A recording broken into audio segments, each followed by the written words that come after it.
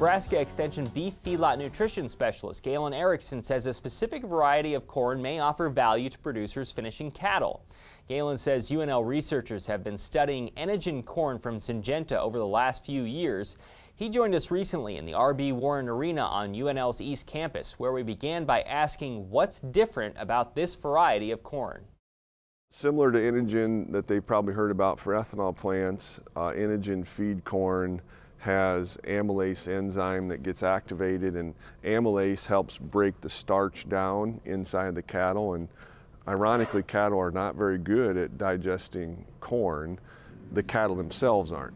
Microbes in the rumen are really good at digesting corn. In fact, they might digest some corn too fast, and that's what causes acidosis at times in cattle. But once it gets to the small intestine, the cattle themselves are not great at digesting corn. And so we were interested whether this corn would actually improve starch use by cattle.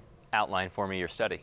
Yeah, we've done multiple experiments, and we've tested it primarily as dry rolled corn, and with dry rolled corn type diets, Enogen feed corn compared to similar genetic corn or even commercial corn, we see an improvement in feed conversion. It's been a bit variable, but 3 to 15%.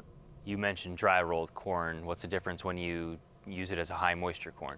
Yeah, we did do one experiment where we put it up as either high moisture or dry rolled corn, and when it was processed as high moisture corn, it didn't improve performance at all. And that makes some sense because the high moisture corn is mostly used in the rumen. That's why it's a little greater risk for acidosis.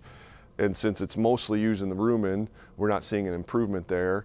And then there's not as much left when it gets to the intestine. And so it's just harder to improve high moisture corn. And so I think it's all been logical that this fits in dry rolled corn, maybe whole corn, but we've not tested that type diets. So it's going to fit for smaller farmer feeders. Any impact to meat quality, carcass scoring?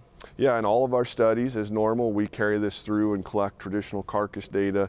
In our studies, you know, when we've designed these, we fed all the cattle the same number of days, and so in some cases, the Enogen feed corn fed cattle got a little fatter. So if anything, we saw a little bit increase in marbling, maybe a little bit fatter carcasses, but I think that's a reflection of them doing better and then being fed a little, the same number of days, being a little fatter at the end. One of the obvious questions, as always, is there an extra associated cost with this? Well, I think Syngenta is working on marketing now and lining up seed for this coming year, and my understanding is that there's really no extra cost. And so what I've been telling producers is that it's kind of a no risk. In other words, if you're going to plant corn and feed it as dry rolled corn, try this, and I think they'll see potentially a 3 to 5, 6, 7% improvement in feed efficiency. Where does the research go from here?